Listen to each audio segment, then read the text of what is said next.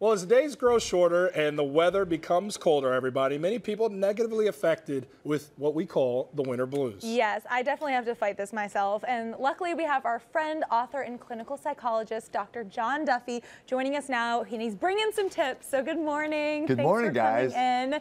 So talk to us, the first way to fight these winter blues. Exercise? Exercise is a big way. So, you know, we all feel a little bit down, a little bit hibernative this time of year.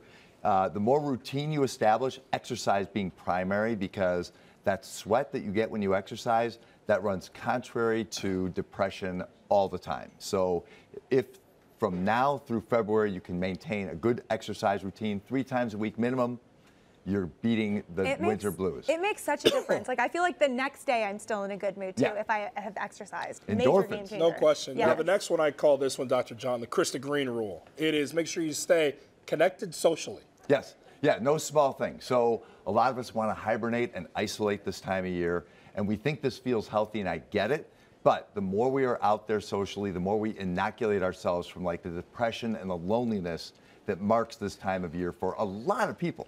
Mm-hmm. And you should also come up with some goals, is that right? You have to come up with goals. What kind of goals? So you want to challenge yourself a little bit this time of year. So try something different. Learn an instrument, join a book club, join a gym, and actually stick with it, actually go. But anything you can do that kind of tricks your brain into thinking, you know what, I got to get out there and I got to do things all the way through February or March. That's going to keep you engaged and going all the way through and beat those winter blues. Well, Dr. John, I kind of want to stick with those goals there for a second, because I think people sometimes struggle with identifying what are good goals and what goals should be. Some, are they attainable? Are they unattainable? Are these productive goals to have? How do you go about deciding what those goals should be? The first thing is they have to be attainable. So you want to be reasonable. You want to start with something that really works for you, right? So if you feel like, oh, I'm going to read 30 books in 60 days, and that's completely unreasonable, don't set yourself up for that failure, right? So you want to set yourself up for something where you know you're going to get the win, and start with week-long goals instead of 3-month-long goals, and establish those goals and meet them each week and set new ones every Sunday night. Okay, and lastly, sleep? Yeah, so a lot of, and what We're I mean struggling with this one. Yeah. We're all struggling with this one. So you guys might not get enough sleep. A lot of people this time of year too much sleep, get probably. too much sleep. Yes, and if you get too much sleep, that is depressing unto itself. So you want to establish really good routines, not too much sleep, not too many screens, not too much food.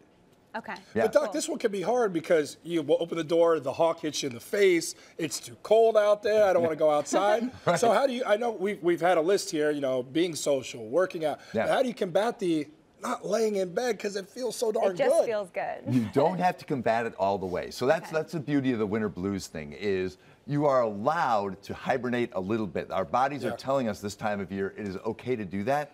What you want to do is maintain some balance and moderation here. If you can do that, then you're going to be good to go. What about the happy lamps, or sad lamps as they call them? Do you know about these? Yeah, I do know about these. What do you think? Do they work or not? When I first heard about these, Carly, I thought this is the most absurd thing. You read a little bit of research on these things. You look at these lamps for about a half an hour a morning, and they simulate sunlight, and they really do boost mood. It's unbelievable how effective these things are. Okay, I feel like I need to try one of these. So Happy Lamp is something to invest in. I had no idea This is something to invest in. It's very cool. There's an episode of my favorite show, Broad City, where she gets like obsessed with it in the New York City winter. So good tips all around. Thank you so much for being here, Dr. Thanks for having me, guys. Great to have you as always, Dr. John. And if you guys want more info and tips, just go to drjohnduffy.com and be sure to check out his podcast called Better. It sounds really good.